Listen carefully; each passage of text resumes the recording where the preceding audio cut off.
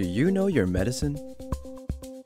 Weed Maps and SC Laboratories bring you an educational series on the science of clean and safe cannabis.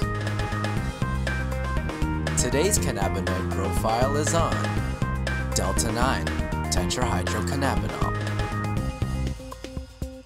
Hi, I'm Dr. Bonnie Goldstein, and I've been educating patients about cannabis for a number of years. And today I'm going to talk a little bit about Delta-9 tetrahydrocannabinol. It's the most prominent compound found in the cannabis plant. It was discovered in 1964 by researchers in Israel. Cannabis has been used for many, many years, thousands of years, but nobody knew exactly what was in it. In fact, that same group continues to do research on cannabis to this day. THC starts out in the plant as geranyl phosphate and aliphtolic acid. Through an enzyme-catalyzed reaction, the geranyl phosphate and the aliphtolic acid are catalyzed to cannabigerolic acid, or CBGA. CBGA is the precursor to several of the cannabinoids. To make THC, we go through the pathway catalyzed by another enzyme called THC synthase. It allows the CBGA to become THCA, or tetrahydrocannabinol carboxylic acid. The THCA has very different effects than the THC. Now with heat or over time, the THCA can decarboxylate into THC. This carboxylic acid renders this compound virtually non-psychoactive. And what's interesting about THC, or Delta-9 THC, is that it has so many different effects on humans. And in about the 1990s or so, it was found that humans have cannabinoid receptors, and there have been two identified, CB1 and CB2. And THC binds to these receptors, causing a change in the function of the cell where it's binding. So what are some of the effects or changes that we see with THC? THC is well known to turn off nausea. It turns off the vomiting. It also appears to trigger appetite. It also appears to have effects as anti-inflammatory. In fact, it's been found to be 20 times stronger than aspirin, and it's also been found to be 2 times stronger than hydrocortisone, a well-known steroid that people use. It's been found to be a strong antioxidant. There was a study out of Harvard that talked about these mice that had these large tumor loads, and by giving them THC, the tumor, and I believe they were lung cancer cells, were reduced in half. There's also was a study in humans where THC actually reduced or decreased the tumor cells for this specific type of brain cancer. THC has been found to be helpful for patients with PTSD, post-traumatic stress disorder. And there are a number of current studies going on right now looking specifically at using THC to treat PTSD. THC has also been found to help patients with Tourette's syndrome. And Tourette's is very difficult to treat overall because the medications that can help often have very significant side effects, especially in young people. And so THC was studied, and they found that the patients had overall less tics and less urges.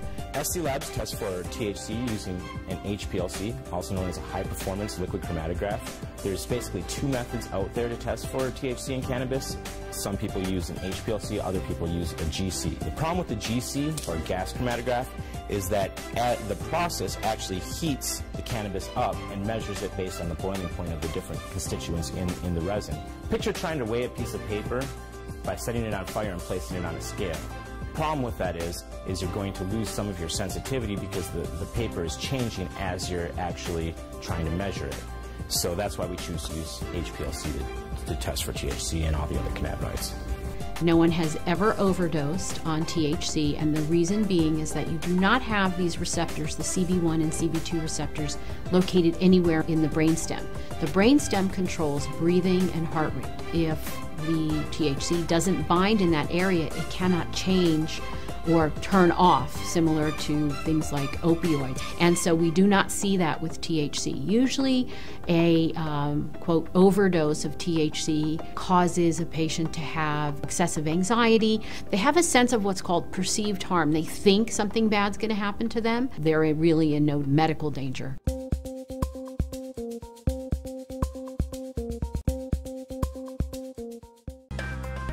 Today's cannabinoid profile is on tetrahydrocannabinolic acid. THCA is another cannabinoid found in the cannabis plant. THCA stands for tetrahydrocannabinolic acid. Cannabis actually produces carboxylic acids as opposed to the non-acidic forms like THC. So when you hear of THC in plants, there's actually very little THC in plants. It's mostly THCA. THCA is actually not psychoactive. With heat or with time, the THCA will convert into THC, and that's what's psychoactive. So when we smoke cannabis, we're smoking THCA, but the heat is actually turning that THCA into THC, and that's what's giving people the psychoactive effects that we come to expect from cannabis. THCA has been found to have its own medicinal properties in that it's anti-inflammatory and it appears to modulate the immune system, meaning it can suppress it or enhance it. What's interesting about THCA is that it can be measured by medical cannabis testing, and it does allow for a patient to know the total amount of THC that's in the plant. So usually when one gets their medical testing results on a certain plant, the THCA will be expressed in percentage. And let's just say it's about 16%, and then the THC may be in a very small amount, but overall added together, that's what gives you the potency of THC. We have a drawing of basically the synthetic pathway that THCA takes. So we start out with geranyl pyrophosphate and aliptolic acid. They combine to form what's called cannagiberellic acid, another acidic cannabinoid, and the cannagiberellic acid, or CBGA, basically folds in upon itself and form rings, which gives us the final structure using the THCA synthase enzyme to form THCA. And THCA we have down here is very similar to THC. The only difference is this carboxylic acid group that's attached to the THCA. So when heat occurs or over time, that carboxylic acid will release as CO2, and we'll be just left with THC. Now, interestingly, when one tests medical cannabis in a lab, there are different methods, and the method that many labs use is called gas chromatography. Now, unfortunately, gas chromatography requires heating up of the plant, so what happens is the THCA actually gets decarboxylated in the lab. And that's why we use HPLC, because we feel that the acidic cannabinoids play a very important role, and knowing the ratio between the THCA and THC is important for judging the quality of the cannabis as well as the effects the cannabis is going to have on the patient. So it's very important. And in with other products such as edibles or non-inhaled products, it's much more important because, as I said, THCA has very different properties physiologically as well as psychologically than the THC. It's very important to know those numbers in the non-inhaled products. So you actually have a very accurate measurement of the THC that's in the plant. There's nearly enough study that's gone into THCA or some of these other acidic cannabinoids. The studies that have been done show very great promise in the possibilities of these acidic cannabinoids and different administration routes and stuff like that. So hopefully with the work we're doing here at SC Labs, bringing awareness of these compounds and showing people what compounds are actually in their medicine, will bring about that awareness, and we'll be able to inspire people to pick up the torch and carry it further and get this research done and start finding out exactly what benefits these compounds can have. But there needs to be a lot more research.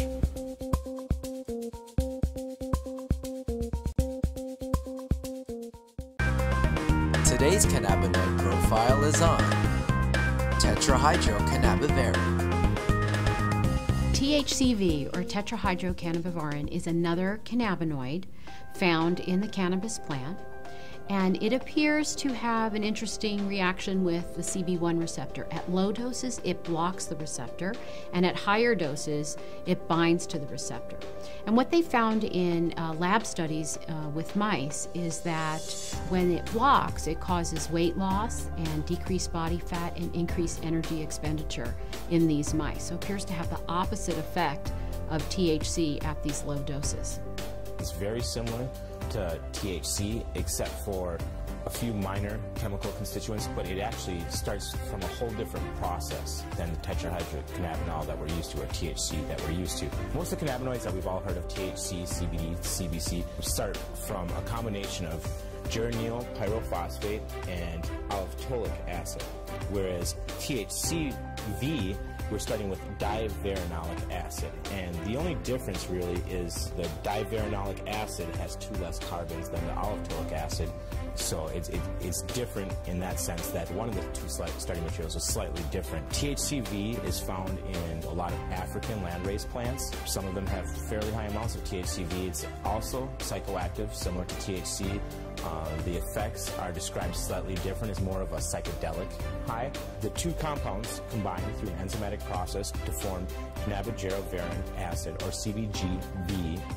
CBGVA synthesizes to THCVA through an enzymatic process using the THCVA synthase enzyme. So THCVA is very similar to THCV, except for it has this carboxylic acid group attached to it. And now with heat or over time, this carboxylic acid will release from the molecule, and then you'll have THCV. As I said, it's very similar to THC. If you did this, you would have THC. THCV has also been found to be, again, in lab studies with mice, to have some anticonvulsant properties in that it appears to lower the seizure threshold for these mice. There's not very many studies on THCV, and I do know that it's being studied in many labs right now. Certainly it holds some medicinal benefits, and it would be great to have more studies so that we could really know what its properties are. We feel the minor cannabinoids are very important to patients, and we're looking to get patients as much information as possible so they can make the most informed decisions possible. So they will be coming very soon from SC Labs.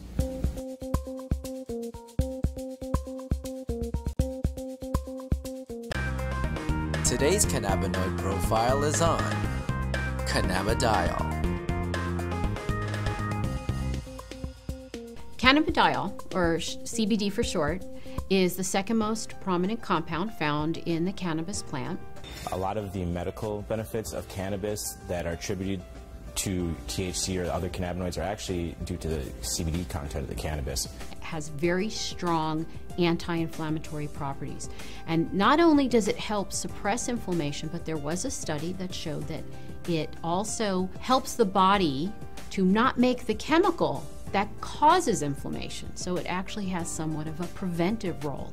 Cannabidiol has also been found to have anticonvulsant properties in that it can reduce the seizure threshold for a number of patients. I've had my own patients who have said that once they started using CBD-rich strains, they have found that they have had less episodes of their seizures. CBD is synthesized in the plant through the same pathways as THC, CBC. It starts out as geranyl pyrophosphate and aliphtolic acid. Those 2 compounds join together through an enzyme-catalyzed reaction. Cannabigerolic acid, CBGA, is the starting material for CBDA, THCA, and CBCA. So CBDA synthase, if it's found in large enough amounts, will take this cannabigerolic acid and make it into cannabidiol carboxylic acid, which is CBDA. CBDA is CBD with a carboxylic acid attached to it. Now, with heat or through time, this carboxylic acid will naturally release from the compound, as it is very unstable, and become CBD. This process right here, where we lose this carboxylic acid, happens at about 80 degrees Celsius. A number of studies were done where they actually gave patients an overdose of THC to see what would happen when they then added CBD. And CBD completely turned around the negative effects of an overdose of THC without changing the levels of THC in the blood.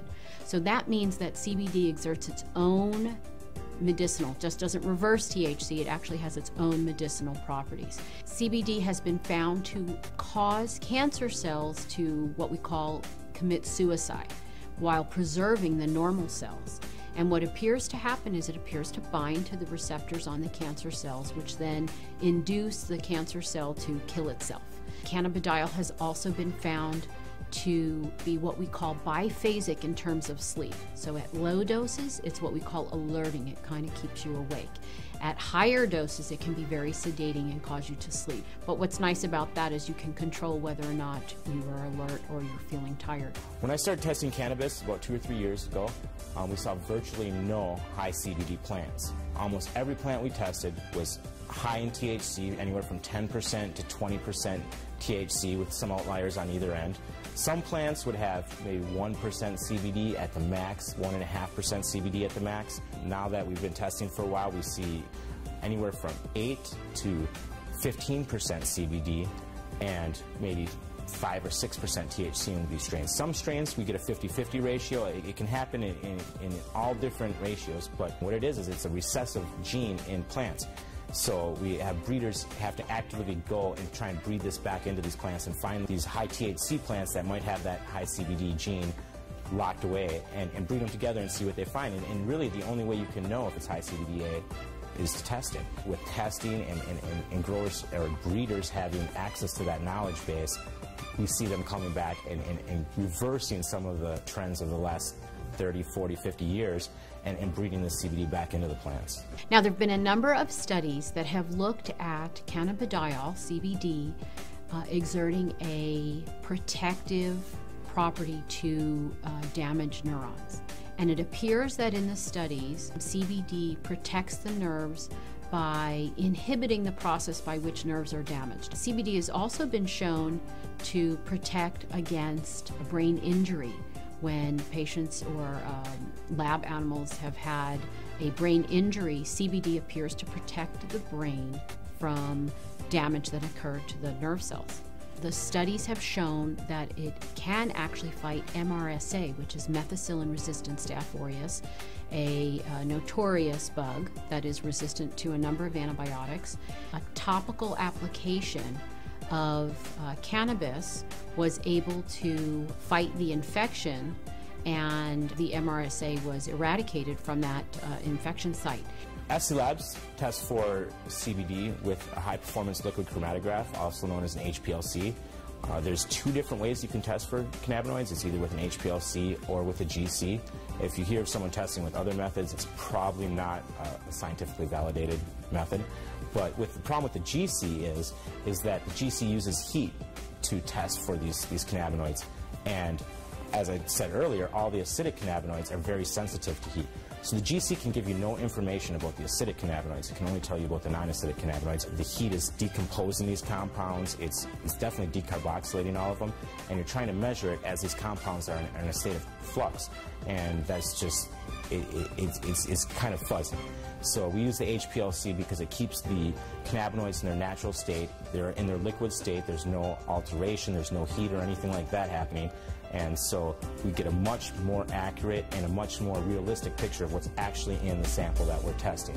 One of the important things for people to understand about cannabidiol is it is not psychoactive. That means it does not change your mood, your mentation, the way that THC has psychoactive properties and can actually cause what we call the high. CBD does not do that. For patients who are not interested in the THC effect but are interested in the CBD effect, this is a terrific choice for them to have.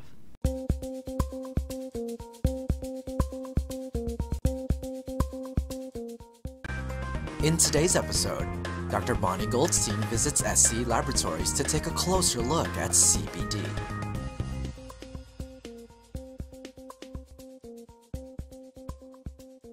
Hey Josh, how you doing?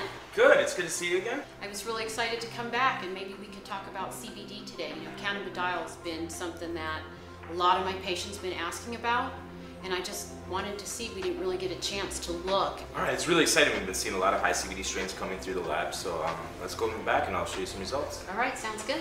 All right.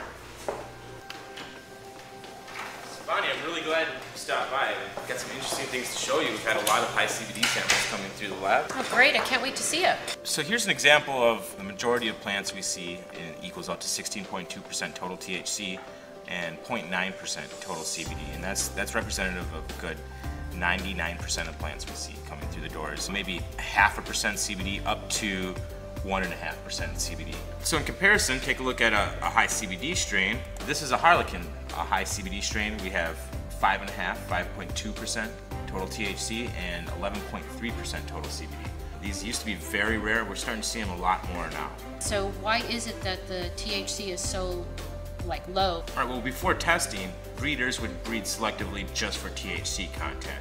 We don't usually see 15% THC and 15% CBD. The plant still seems to only be able to make so much resin. Well, and I know from scientific studies that I've looked at that CBD is not psychoactive. So for a person who is got some inflammatory condition or some type of other illness who wants to use medical marijuana, they may find that if they're a person who doesn't want the effects of THC, that a high CBD strain is going to give them that medicinal effect without giving them the euphoria or lethargy or whatever it is that they get from the THC. Let me see who that is. Hello? Oh, she's here. Okay, great. Just so happens, I think we have a guest who might be very relevant to the conversation we're having right now. Let's great. Let's go talk to her. Sarah. Hi. It's great to see you again. You too. Bonnie, this is Sarah Russo from Project CBD. Oh, hi, great to meet you. You as well. So tell me all about Project CBD, Sarah. Well, Project CBD, we're an educational news service, and we focus on the reintroduction of CBD as a news story. Over a year, we've eventually seen that dispensaries have begun carrying it and patients have begun using it. They, really like an option that's more functional. They can carry about their day. So, I've done a lot of reading about CBD, and, you get kind of amazed that something could have so many benefits. And so the things that I've read about is it's, anti-inflammatory, and I've actually seen that with my patients, anti-anxiety, it has anti-psychotic, and also can balance out if somebody has too much effect from THC, it will balance out the THC effect. Neuroprotection and anti-convulsive, anti-emetic, anti-spasmodic, it stops spasms. I mean, it's amazing that one medicine would be able to do so many things. CBD and THC work synergistically, and they both have anti-tumor properties as well. Yeah, and I believe there's a study coming out shortly where they've been looking at veterans who've been suffering with PTSD using medical cannabis, so that'd be great results to check out. We actually work very closely with an organization called VAM, which is the Veterans Alliance for Medical Marijuana, and they've been working with their patients who are all veterans, and many of whom are suffering from post-traumatic stress disorder. They've been having great results with the high CBD-rich medicine, just in helping to alleviate some of the anxiety some of these vets are feeling. Funny, I was on your website checking out Project CBD, and I saw that there's a survey for patients. Can you tell me about that? So the Society of Cannabis Clinicians has created the first real-world study on the effectiveness of CBD. Because previously with CBD there have been clinical trials or laboratory situations. It was done in a test tube or with mice. And then clinical trials, there's been a couple, but in a controlled setting. And so this is the first real-world study, and it's examining patients in their normal everyday life. And so we work in conjunction with the Society of Cannabis Clinicians, and we promote their survey. And also we encourage patients, anybody who is interested in CBD, to contribute news and information to us. If you're a grower, we want to hear about it. What are you growing? If you have a new strain that's just been tested at the lab, we want to hear about that too. We couldn't be doing the work we're doing without lab-tested medicine. The whole CBD topic actually is what makes me really excited to be part of the testing industry. With testing, a lot of times we kind of fall into the trap of what's the highest THC strain. And with the CBD and some of these other minor cannabinoids, it's great to be able to show patients that it's not just about the highest THC score. There's other reasons to test, and it's an honor to be able to give patients that accurate information so that they know what they're getting, and it's exciting to be a part of that. I had a patient who is 75 years old, and she's cannabis naive. She's never used it before, and I saw her about 6 weeks after she saw me. I thought she was going to be unhappy with her results, and that's why she came back to see me, but she actually came back to tell me that she now was off 3 medications and that she had much more mobility because the inflammation went down. So I think it's just terrific when we have all this information, but we need to get it out there to the patients. I'm really excited about all of this. This is great. Between testing the medicine and educating people on CBD, I feel like just tremendous progress is being made. It really is all about educating people, and they can actually make really good decisions about their own health, about a loved one's health. And really it's about improving the quality of your life. Thank you all for stopping by. Sarah, it was great to see you again. Yeah, you too. Great to meet you, So Sarah. Great to meet you as well. Okay, we'll Thanks be in so much. touch.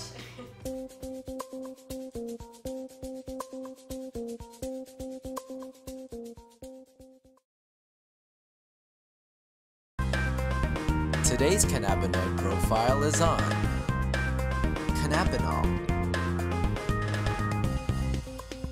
Cannabinol, or CBN, is another cannabinoid found in the cannabis plant, and it appears to result from a breakdown of THC, so it's considered a breakdown product. It's found in the plant in varying amounts. It's a little bit different than some of the other cannabinoids in the fact that it's not naturally synthesized by the plant, but it's more of a breakdown or degradation product or a metabolite of THC. CBN is psychoactive, and it's what gives most of the sedative effect of cannabis. You hear a lot of indica versus sativa. CBN is actually what's making you sleepy. And CBN can be found in any cannabis. It's produced over time or with heat. So older cannabis or cannabis that's been stored for a long time is going to have a high level of CBN. It also appears to work as an anticonvulsant. It has antibacterial properties, and it also has anti-inflammatory properties. It also appears to stimulate osteocytes, which are bone cells. It's being looked at for treatment of bone disorders such as osteoporosis. It also appears to inhibit skin cell formation. And some people say that this may have some benefit down the line once we really understand what it's doing in skin disorders such as psoriasis. I'll show you how CBN is synthesized in the plant. CBN starts with gyryl pyrophosphate and allophtholic acid, like most of the cannabinoids. Those two come together in an enzyme-catalyzed reaction. They form cannagibberellic acid, CBGA, and CBGA folds upon itself into rings and makes THCA using THCA synthase, which is an enzyme. The THCA decarboxylates, we lose that carboxylic acid right there, and form THC. THC, over time or with heat, will degrade into CBN, and all that's happening is we're losing hydrogen atoms and forming double bonds in this ring right here. That causes a weaker interaction for this compound with the CB1 and CB2 receptors. That weak interaction is what leads to the sedative effect and the sleepiness, drowsiness associated with CBN. When cannabis is tested in a testing facility, CBN can be measured, and usually it's under 1%. A patient can actually look to see if that's something that they're interested in, a higher percent or lower percent, because it does cause sedation. SC Labs tests for CBN using a high-performance liquid chromatograph, also known as an HPLC. The HPLC is a much more sensitive instrument than the other instrument that's used to test for cannabinoids, sometimes called the GC or gas chromatograph. We use the HPLC because it doesn't degrade any of these compounds like the GC. The GC uses heat, so it degrades some of these compounds, whereas the HPLC can test them in their natural state. The HPLC is what's accepted by International Union Office of Drugs and Crime, the Dutch Pharmacopoeia. The Dutch all have been using HPLC for quite a while now to test for these cannabinoids. What happens with the GC, so we've established that the CBN is formed by either heat or time. Same thing with the decarboxylation of this THC. At about 140 degrees Celsius, we start to see a conversion of THC to CBN. Well, the GCs must operate at much higher temperatures, so when you do a test with the GC for these cannabinoids, you're going to have a slightly lower CBD number because the CBD with heat will actually can be converted to THC. With heat, the THC can then be converted to CBN. So what you're going to see is slightly lower CBD numbers. It's kind of a wash with THC. You might get a slightly lower number, and then with CBN, you're going to see a higher number than you would with HPLC testing. Now, is that CBN actually in the plant? No, it's a function of the heating process of the GC. And since THC and CBD are degraded with heat, that's why we test for all of our cannabinoids with an HPLC at SC Labs to get a more accurate and precise measurement of what's actually found in the plant.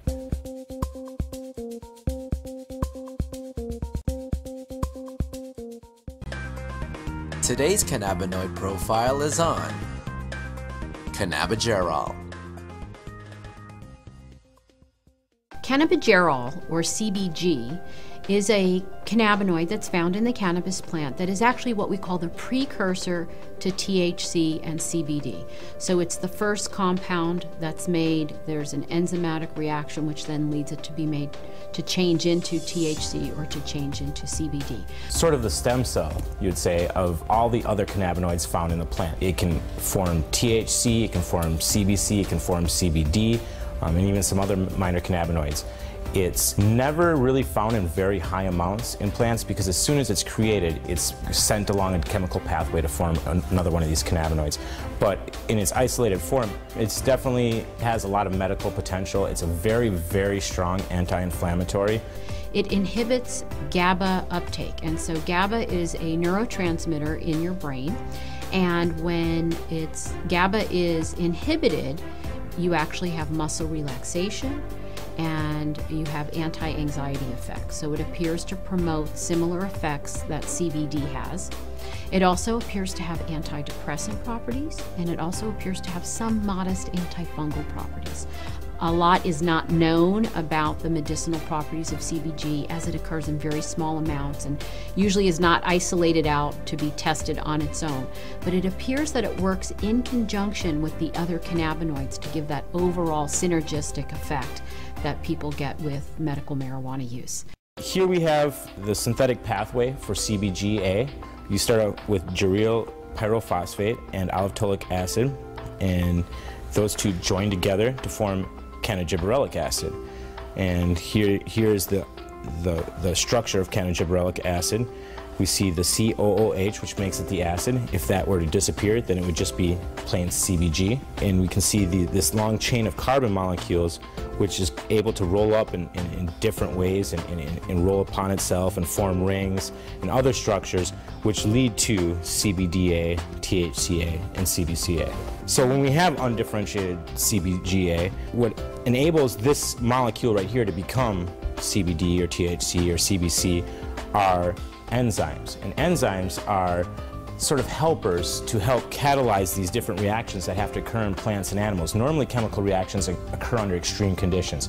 Lots of heat, very acidic conditions, very basic conditions.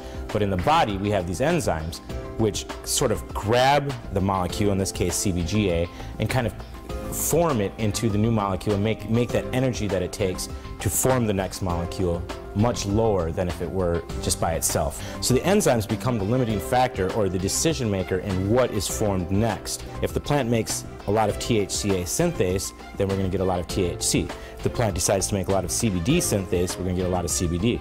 So the way we can play around with the different levels of cannabinoids is by altering the amounts of these different enzymes in the plant. That can occur through breeding, it can occur through genetic manipulation, whatever it may be. With the legal restrictions placed on cannabis and other restrictions, there hasn't been a lot of real good research done on CBG and these other minor cannabinoids. Hopefully with the work SC Labs is doing, we'll see more breeders and more cannabis patients and more researchers all take note that there's more in cannabis than just THC, and some of these other compounds are very, very interesting compounds. They're all bioactive, so hopefully we can help spur some of that knowledge and to really finish some of this research that needs to be done and unlock some of the mysteries of these minor cannabinoids.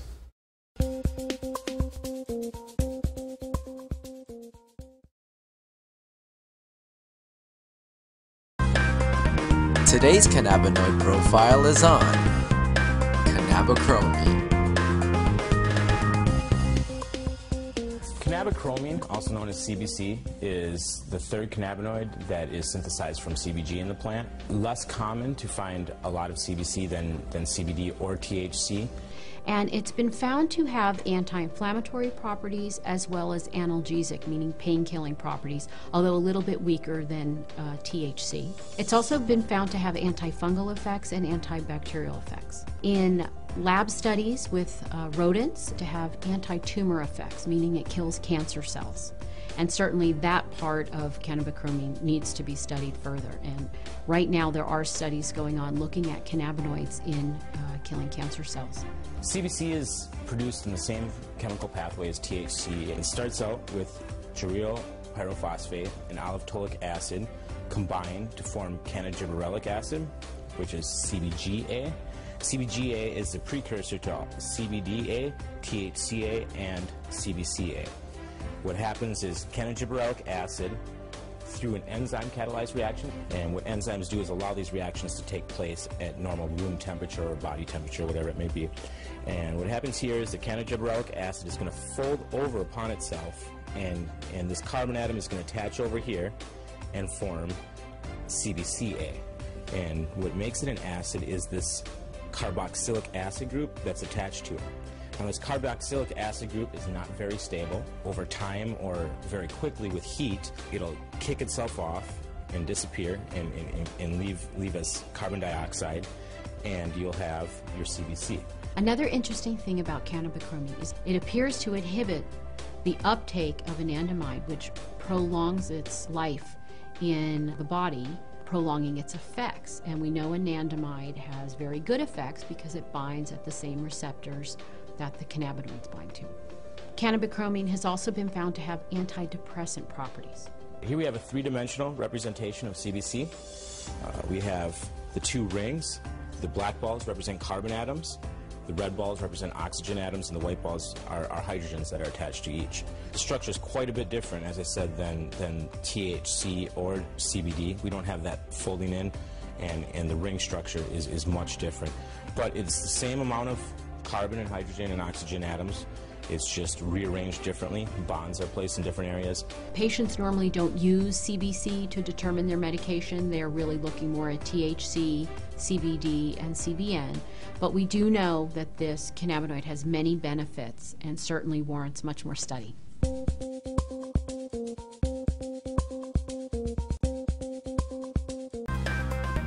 Today's cannabinoid profile is on terpenes.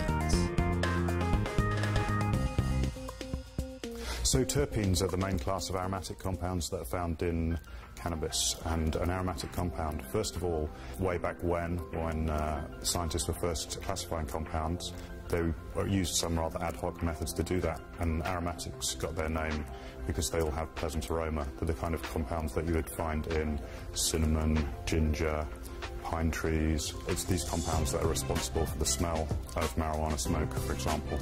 The cannabis plant produces several terpenoids that, give it, you have cannabis plants that smell like bubblegum, grape, lemon, spices. So cannabis is really an interesting plant in the fact that it can produce a wide range of terpenoids. The main terpenoids in cannabis are myrcene, limonene, caryophyllene, and pyrene. Additionally, they all contain this kind of structure, this is the very most simple aromatic compound, which we call benzene. It has the formula C6H6. It's easy to imagine how if you replaced one or more of the hydrogen atoms in this compound with other organic fragments, you can build up a whole series of different compounds that are generally referred to as aromatics. They're all somewhat similar to the cannabinoids in chemical structure, so they can definitely have interesting effects, and the terpenoids on their own have been found to have different medical benefits. For example, beta-caryophyllene is one of the few non-cannabinoids that is known to actually activate the CB2 receptor. It's also known as an anti-inflammatory. Limonene has been shown to be somewhat antidepressant, and you have myrcene, which is the majority or the major constituent of the terpenoids profile in cannabis plants. So myrcene is shown to also have medical benefits to some extent. The terpenoids are very interesting, and they give cannabis its uniqueness. You have one plant that is a 16% THC plant, you have another plant that's a 16% THC plant, but yet they give you somewhat subtle differences in the effects they have on you. And a lot of that can be attributed to the terpenoids.